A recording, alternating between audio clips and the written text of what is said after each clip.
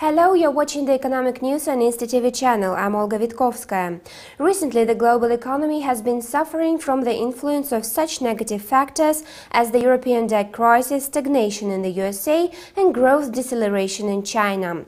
Thus, in order to withstand the destructive impact of the aforementioned factors, the central banks mitigate the monetary policy. At least this was done by the European Central Bank and by the People's Bank of China. Now is the turn of the Bank of Japan.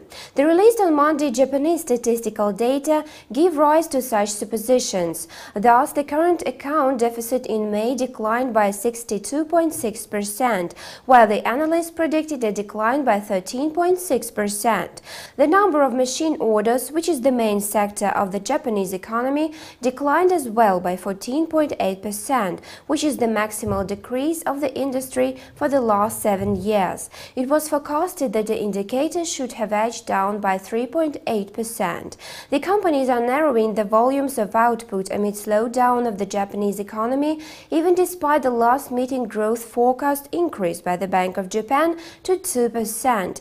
Consequently, the Japanese GDP rise will appear the most significant among the G7 countries. Still, will the real economy answer the expectations of the Japanese government?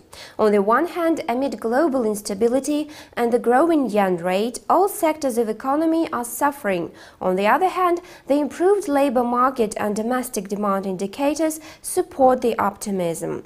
This is all about the latest economic events. Watch us on InstaTV. Goodbye.